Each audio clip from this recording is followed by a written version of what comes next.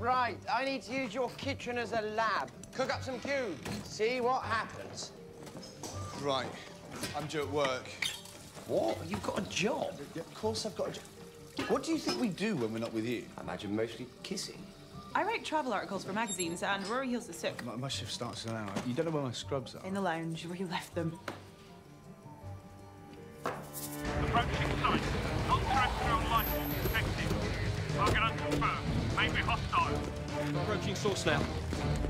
Area will be secure in 60 seconds. Ultimate force available. The Poms. With their house and their jobs and their everyday lives. The journalist and the nurse. Long way from Ledworth. We think it's been 10 years. Not for you or Earth, but for us. 10 years older, 10 years of you. On and off. Look at you now. All grown up.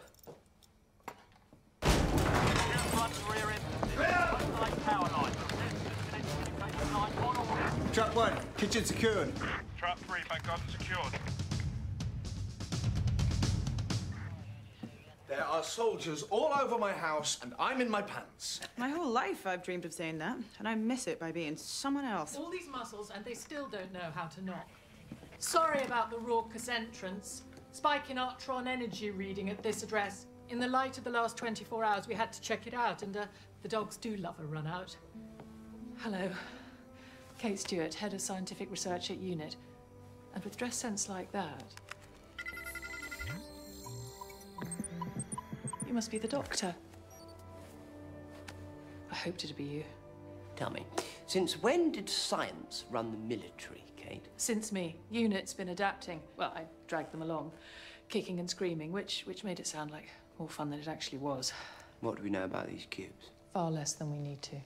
We've been freighting them in from around the world for testing. So far, we've subjected them to temperatures of plus and minus 200 Celsius, simulated a water depth of 5 miles, dropped one out of a helicopter at 10,000 feet and rolled our best tank over it, always intact. That's impressive.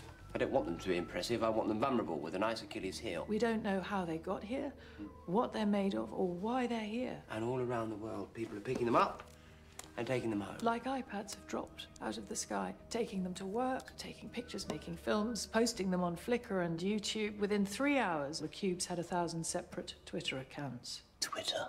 I've recommended we treat this as a hostile incursion, gather them all up and lock them in a secure facility, but that would take massive international agreement and cooperation. We need evidence. The cubes arrived in plain sight in vast quantities as the sun rose. So, what does that tell us? Maybe they wanted to be seen, noticed. Or more than that, they want to be observed. So we observe them, stay with them, round the clock, watch the cubes, day and night, record absolutely everything about them. Team Cube, in it together.